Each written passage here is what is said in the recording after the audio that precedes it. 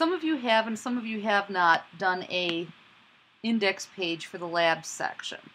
You should have your web page set up. Now, we don't have the first projects done. We'll add these next week. But you should have a labs link and a projects link on your home page. And this is roughly what you should have for the index page for your labs section. If you haven't done that, I'm going to go through the process of creating it right now. I already have mine. Mine exists. I'm going to delete it and start over. But if you look at my file structure, I have a Web 175 folder with an index page. Then I have a labs and a projects folder. Each of those will end up with index pages as well. We haven't done anything in the projects yet, so it doesn't matter if there's something there or not. But there should be an index page for your labs. I'm going to delete mine.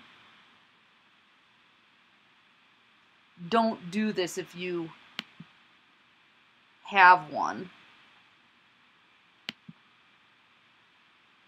But if you don't have one, I want you to start from here. If you have one, you can just update it. But I'm going to do a new page, and I'm going to make it HTML, and I'm going to choose, I'm just going to choose a plain HTML with nothing on it, and I'm going to make it HTML5. And I'm going to hit create.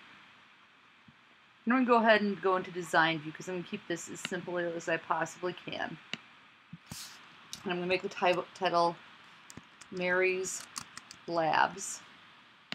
And I'm going to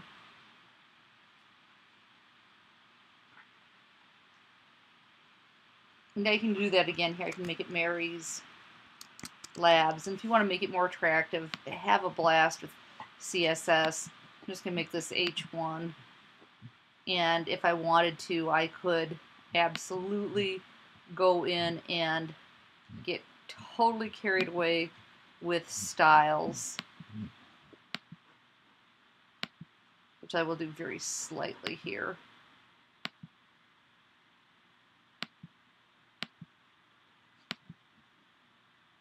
And so I'm going to text align, center, OK. And then I'm also going to just click here, and you'll notice that you can go to page properties, and I can do a lot of things here. And the only thing I really want to do is set a default font. And that's really all I'm going to do here. All right, so what I want you to do is I'm going to have you create a table, which will be insert, table. We're going to have, we'll say 15 rows. We're going to add more later. It's going to have 2 columns. Table width of 80% is fine. Border thickness is fine. Padding, I want a little larger. I'm going to make it 5.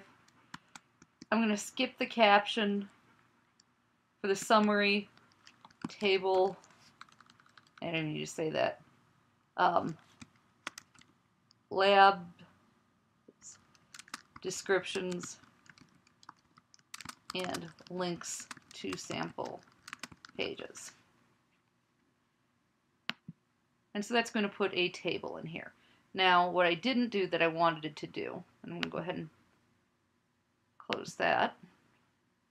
I would like my table to be centered. So I'm going to change that to center.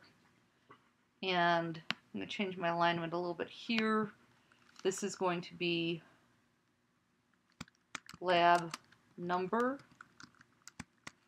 And I actually want this column to be centered and middle aligned. And then this column I want to be left and top. And this will become my lab description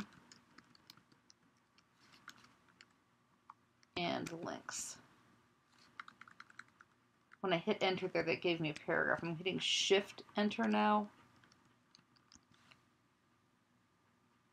So I'm going to have labs 01, though here I don't have to do that. Lab 1, lab 2, lab 3, 4, 5.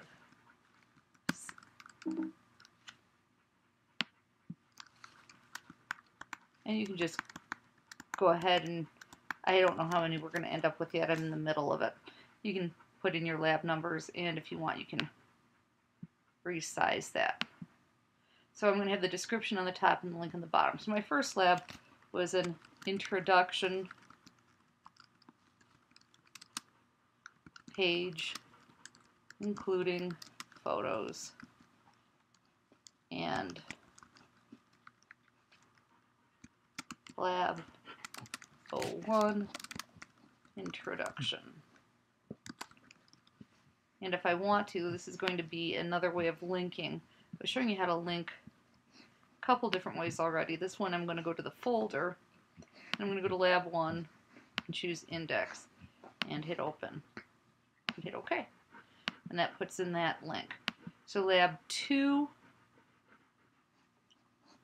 I could either go and actually open that to check it, or because I've already done this once. This was my progressive page layout. I'm feeling lazy. I just copied that. Interesting to note, it copies the whole cell here, which is not really what I wanted. What I really wanted was right here.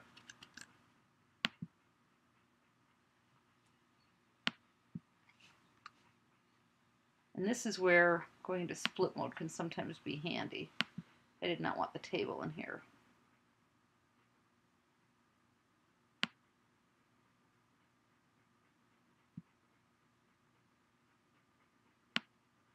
Sometimes if you just grab it right here and delete that, okay. Now I should be able to put that in. And you'll see that these should still work just fine. And then lab 3, creating a web page with a table-based layout.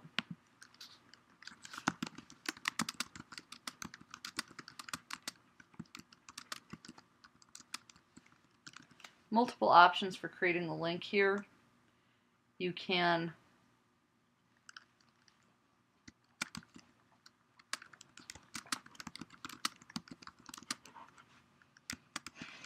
first you want to create something that's going to become the title for your link. You can either go find it under lab 3 and index.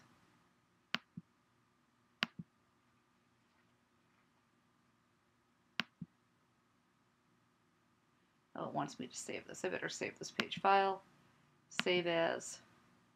And this is going to be index. I don't know. I didn't think I'd hit paste there, but I guess I must have. This is going to be index.html, and that's going to be index for labs. So I'm going to save that there. So now it's the index in the labs section. So lab 4,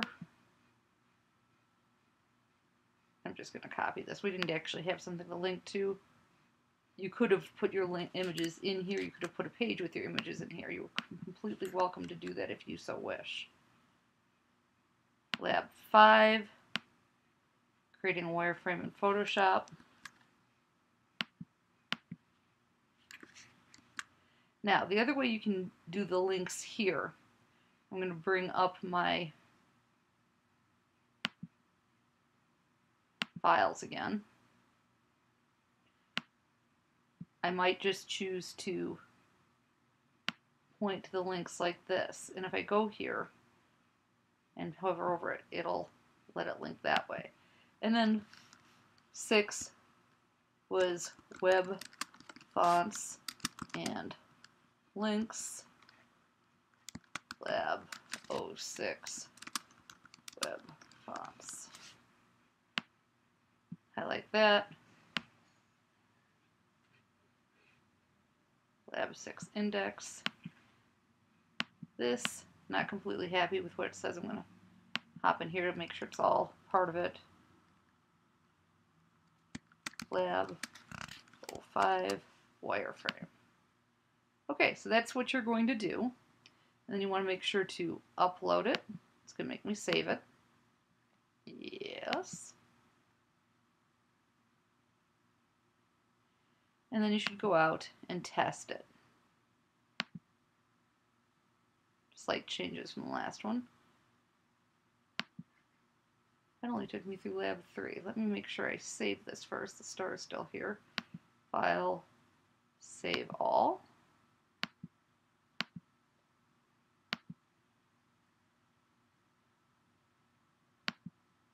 And you always want to go out and refresh it. There we go. So in any case, at the end of the day, this should be updated every time you do a new lab. You want to put a description and a link to it. So you can hand in the link to your index page. So copy that as what you're handing in for this one.